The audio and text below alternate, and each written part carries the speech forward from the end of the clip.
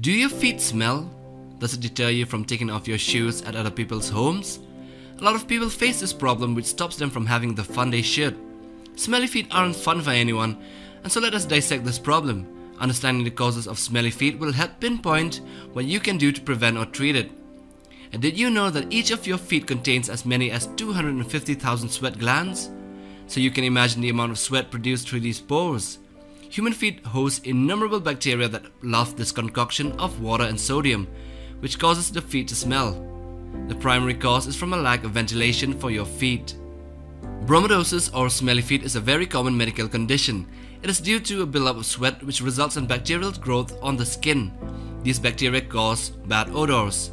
Bacteria on the skin break down sweat as it comes from the pores. A cheesy odor is released as the sweat decomposes. So the bacteria continue to breed once you've taken off your shoes, especially if you put them in a dark cupboard, and in the right conditions, bacteria will grow faster and feast on your feet if you wear your shoes the next day. These bacteria eat dead skin cells and oils from your skin. Their colonies will grow and start getting rid of waste in the form of organic acids. It is those organic acids that smell bad. For 10% to 15% of people, the smell is really bad. Why? Because their feet are extra sweaty and become home to a bacteria called sedentarius. These bacteria live on the oils and dead skin cells of feet, and they produce more than just stinky organic acids. They also produce stuff called volatile sulfur compounds. These sulfur compounds are usually powerful and awfully smelling. If you ever smelled a rotten egg, then you would know what a volatile sulfur compound smells like. There are many other yeasts and fungi that cause the feet to sting, but sedentarius is the most common. Another bacterium, identified as Staphylococcus epidermidis, is also a reason for your smelly feet.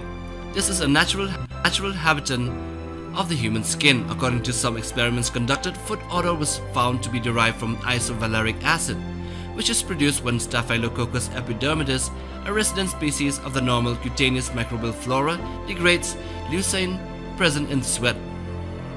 Bacillus subtilis was also detected in the plantar skin of people with strong foot odor, and this species was shown to be closely associated with the increased foot odor. So now you know the main culprits that cause stinky feet. Just because they are microscopic and you can't see them doesn't mean that they can't be defeated.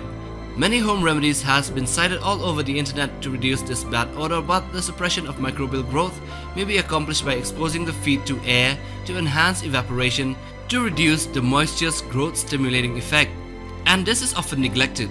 Other approaches to non-stinky feet include staying clean, wearing the right socks, switch shoes so that the bacteria will be deprived of their energy, and avoid shoes made of plastic. But most importantly, when you are home and clean, go barefoot sometimes so your feet get some air. Remember, if your feet are clean, dry and healthy, those bacteria will have to find their lunch somewhere else, like your hands. And that is another topic, so like, share and subscribe for more videos.